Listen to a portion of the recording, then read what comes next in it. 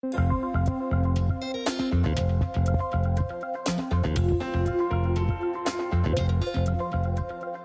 the biggest misconception about hair transplantation is that people will know you've had it done. I think that's the biggest concern, and I think everybody rightly has that fear. I'm going to do something to myself that's going to permanently alter my appearance. I hope it looks good. I hope no one knows I've done it. It's not something that people are going to advertise about themselves.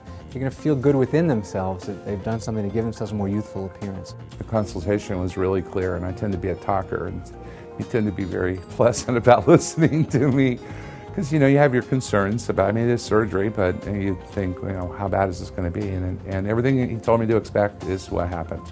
So I felt really good about it. About 95% or more of people lose hair because of a phenomenon of androgenetic alopecia, meaning androgen, testosterone component, and genetics, what you inherited from your mother, your father, and your grandparents. I didn't want to go shaving my head like everybody else because I don't like the look. I mean, some people it works, but I got an odd-looking head.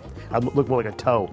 So I said, no, let me see about getting my hair done and actually having it replaced and having hair that I can actually grow and wash and cut. The way the technique is done today is single follicles are transplanted one by one, so no one identifies that you've had a procedure. It can restore a much more youthful appearance. Studies have suggested that there's a 10 to 12 year differentiation when you compare a person with significant hair loss versus someone who's restored their hairline. I got exactly what I asked for.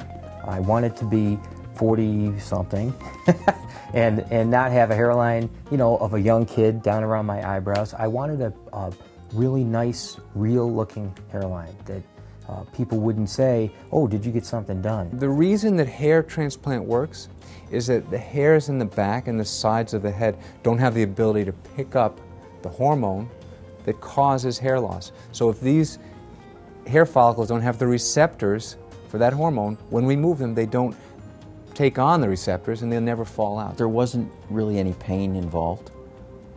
You would think there would be just intuitively when you think about the procedure. Once the area is numb, a patient doesn't feel any discomfort throughout the day. The hair is removed carefully and it's reimplanted with exquisite care. There's virtually no discomfort whatsoever during that part of the procedure. The following day or two, there may be a minor throbbing or headache, sense of tension in the back of the head, for which medication is provided. After you have the procedure, you go through a healing, and then the hair that they transplanted falls out, so you think, oh my God, nothing's going to happen. And then after a little bit of time, all of a sudden you start getting this little bit of, like a little mini crew cut. It feels pretty amazing. Throughout the early couple of months, it was kind of like having chia head, I'm like, look, I planted the seeds and now it's growing.